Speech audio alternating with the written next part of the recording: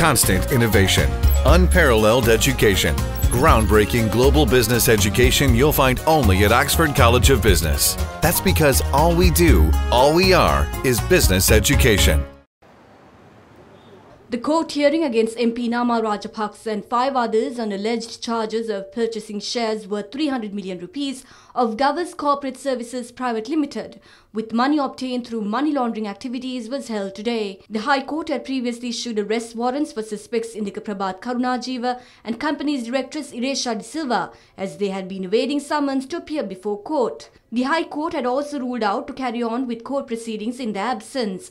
As a result, the CID had issued a red notice over Directress Iresha De Silva to Interpol. Accordingly, she was arrested in the United Arab Emirates yesterday and was later deported to Sri Lanka. The CID arrested the directress upon her arrival at the Bandaranaike International Airport this morning and was later handed over to the Financial Crimes Investigation Division. Iresha De Silva was then produced before the Colombo High Court. The attorney representing the respondent told the court that his client left for the UAE on the 15th of December 2015 for employment.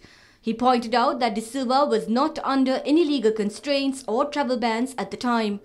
The attorney also said that his client took action to present herself in court through a lawyer as soon as the summons were issued against her. He also said that she returned to the country this morning because of the ongoing court proceedings and that she was arrested on arrival by the CID unnecessarily.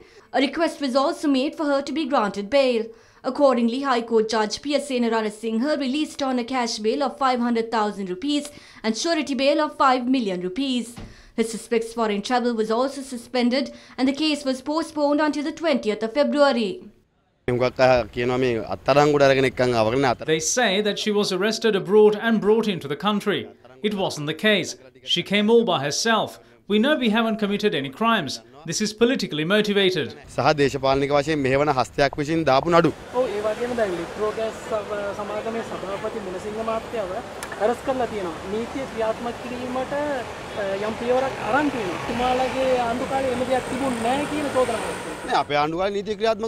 All of these police officers, ministers and their secretaries were there during our tenure. Nothing has changed since.